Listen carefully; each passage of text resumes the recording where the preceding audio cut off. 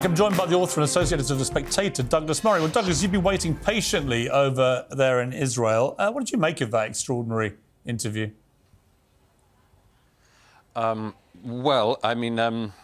Listening to Jeremy Corbyn, let alone Len, talking about the Middle East and the way to solve the Middle East's problems is like watching somebody trying to do brain surgery whilst wearing boxing gloves.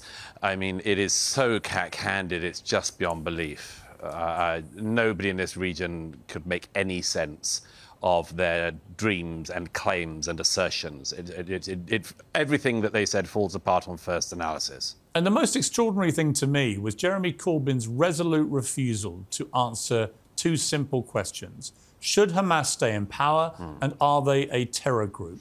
He wouldn't do it. I mean, Len McCluskey answered both, but Corbyn was paralysed. He could not answer those two basic questions.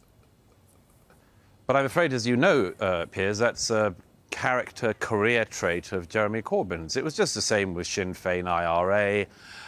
He always seems to keep the door open to terror groups, whether they are anti-British terror groups like the IRA or anti-Israel groups like Hamas. I don't know why he feels this need. He's never been involved in any international peace negotiations anywhere, certainly never anywhere with any success, never anywhere with any prominence even. So it's always bizarre to hear him talking as if he's sort of been the UN Secretary-General for the last 50 years.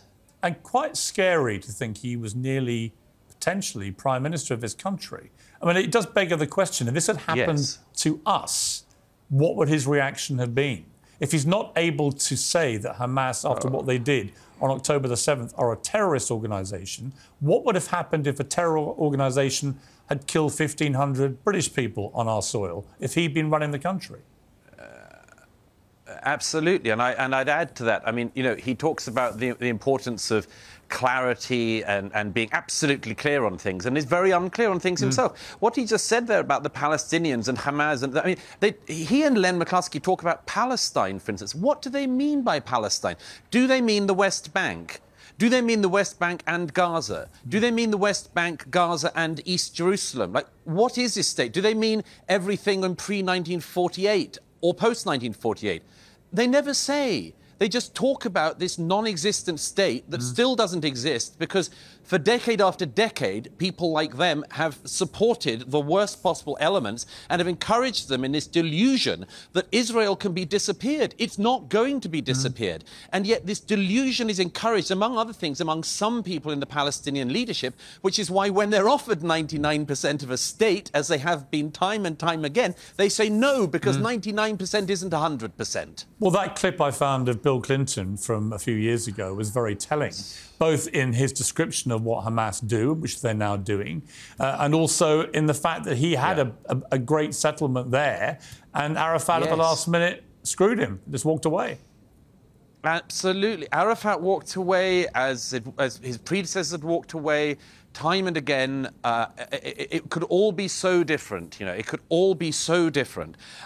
Just going back to what's happened in Gaza since the withdrawal, you know, remember the Israelis left Gaza in 2005. It was extremely traumatic for the people of Israel because they saw members of their own army pulling forcibly Jewish families from their homes because they said that they would give Gaza over to the Palestinians. There were elections. Hamas won the elections, killed their Fatah rivals, and then never had another election. How can anyone defend this group or believe they're a legitimate government of Palestine? And the idea that there any part... I tell you one thing, Piers, it's very, very obvious when you're here in the period after the massacres of October the 7th.